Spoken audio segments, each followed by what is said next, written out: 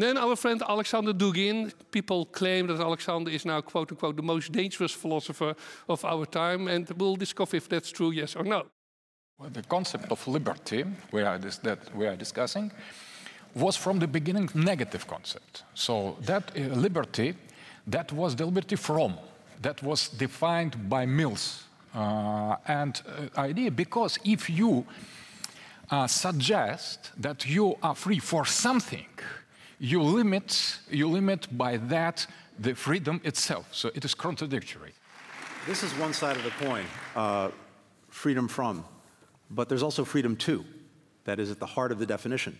Freedom to speak, freedom to think, freedom to assemble, freedom to worship or not worship, freedom to do as you like until your own choice conflicts with someone else's freedom.